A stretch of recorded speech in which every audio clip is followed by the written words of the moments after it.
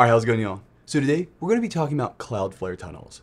And these allow you to do so many really cool things and get really fast performance, even if you're behind CGNAT or something like Starlink, as well as help secure your network by allowing external access to the NAS and anything else you'd like, but without directly exposing your NAS to the internet, instead using CloudFlare.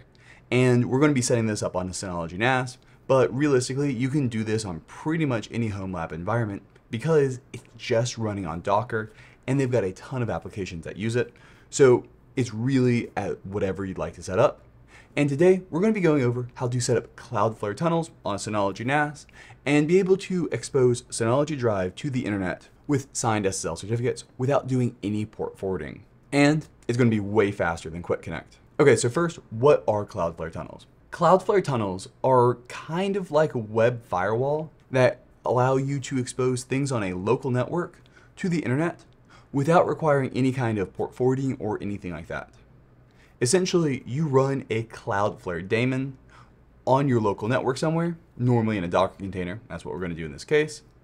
And that tunnel then talks to CloudFlare servers and establishes an encrypted connection between the two. Now what you can use is you can use CloudFlare servers to essentially be your firewall in front of your NAS, and all traffic will flow through that encrypted connection to the NAS and back.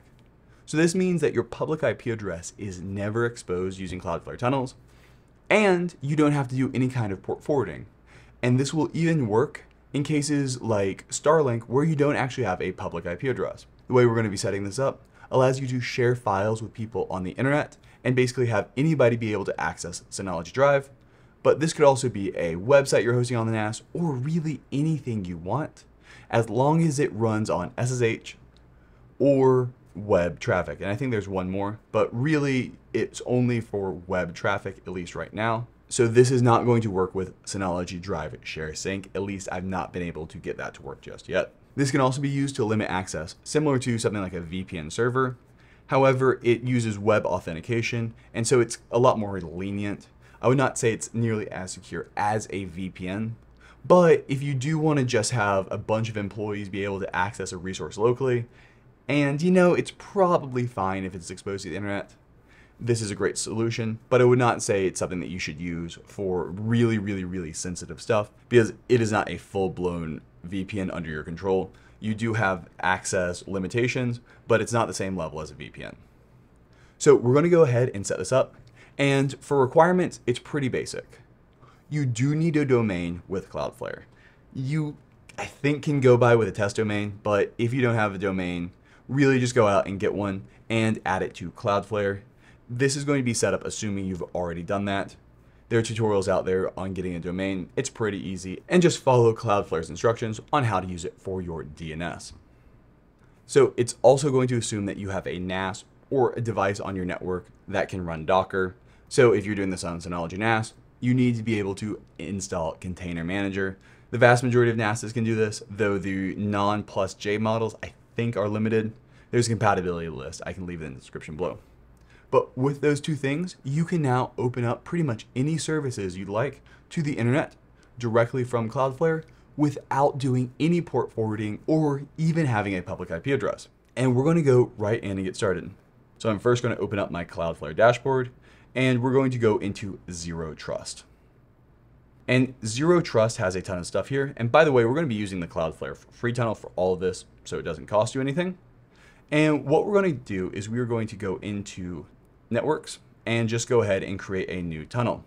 So a tunnel is that device on the local network that is going to be able to route our traffic and essentially create that secure connection.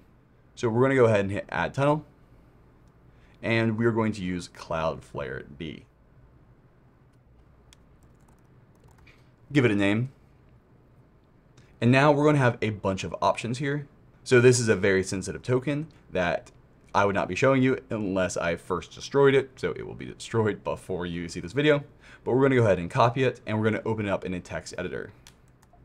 So this right here is our super sensitive secret access token that you need to basically destroy after this, and it's a one-time use. But now we need to go ahead and get our NAS set on up.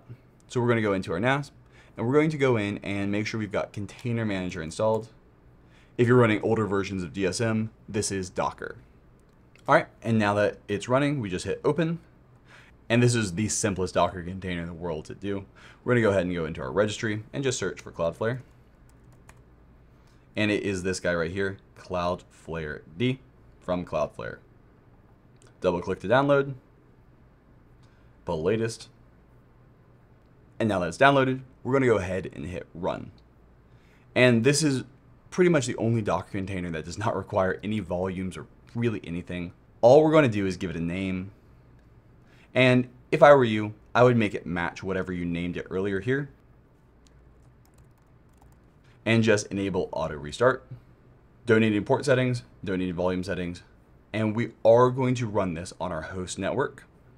And this right here is what we need to add on in. So if you look right here, our default section right here matches Cloudflare, no auto update. So we're just going to delete out all of that stuff to being this. Tunnel run token. And just paste it on in there. Now we're going to hit next. Done. So as our container is built, we should be able to come back right here. And I mean, remarkably quickly, it has connected on in. And so now we can go ahead and safely blow away this file because we'll never need it again. If you need to, you just respin a new container. So now we get to choose what we'd like. So I'm going to go ahead and do drive demo. So this is basically what public host name you want this to be accessible with. And you can add in multiple ones down here. And they actually have added in a fair amount of additional things, including SMB. We'll test that out at another day though. And so this is now where we're going to go ahead and set this up. And the way we do this is we have this URL, and this is what is locally accessible from the container. And we're going to choose HTTPS. And now what we want to do is we want to put in the IP address and port that Synology Drive is going to be running on. So my Synology currently gets an IP address of 10.30.0.109, and I would recommend making that a DHCP reservation in your router. And we're going to go ahead and type that in. And now we want this to only go to Synology Drive. We don't want this to go anywhere else. We only want Synology Drive accessibly through this, which is great. So this way you can open up Synology Drive so you can share files very quickly without having to open up DSM and have that be publicly accessible. And Synology has a very easy way of doing this through login portals. So we're going to come into our applications, and we're going to go ahead and edit this because I did this in another demo. But we're going to go ahead and give this a customized HTTPS port. And what this is going to do is it is going to say, anytime you get traffic on 2345, it is going to send it only to Synology Drive. So now, just like that, when we go to port 2345, we see that we get directly to Synology Drive. And we're going to go ahead and now add that into our tunnel right here. Because we know if on the local network you go to HTTPS 10.30.0.109:2345, it will be brought to Synology Drive. Now, under our advanced application settings, we have options for no TLS verify. What we will do is we're going to check that because we don't care about having a signed SSL certificate on the NAS itself. And we are assuming that the local network is secure and nobody's going to be IP spoofing on our network. So what we're going to go ahead and do is now save our tunnel. Okay, so now we are all set up. Let's go ahead and test it out. I'm going to go ahead and just copy and paste this. I guess we can just open up right here. And we are brought into Synology Drive. And just like that, we are able to access this anywhere in the world with a signed SSL certificate. Now, one thing that will currently happen is we want to make sure that we also use this URL for everything, right? We want to share files based off of this URL because we are setting this up where you can share it out with clients, friends, family, everything like that. Anybody you need to be able to send a file to at full speed. So we're going to now go ahead and tell Synology Drive to use that URL whenever you're sharing files with people. To do that, we're going to come into Synology Drive Admin Console, Settings, Sharing, and enable sharing link customization and force HTTPS. And we're going to go ahead and just create a customized one. So now we will share out with that. And so if we go out and we want to share a file with somebody, you will see it will be created on the URL that we set up there, and everything will be happy, SSL will work, everything. So one thing you need to know is this is currently publicly accessible. It's not accessible by any IP address, but if somebody knows drivedemo.spacerex.co, and you were hitting that right now while I'm making this tutorial before I destroyed everything, you would get to Synology Drive on my 923 test bench. What we may want to do is we may want to add in additional authentication options. We can go ahead and use some of the access options to limit access down to this for various different options you've got. So we are going to go back in and we are going to create a new access group. And this is where we can say anybody who's on the SpaceRex domain or anything like that, you can go ahead and choose. And this is where you can get really in depth very quickly. What we're going to go ahead and do is we're going to add a group. We're going to call it SpaceRex employees. So we're going to say anybody who's a SpaceRex employee can access this. So the way we can do this is with a ton of different options. And the easiest is going to be emails ending in. So what I'm going to say is if you've got a SpaceRex email, you're allowed in.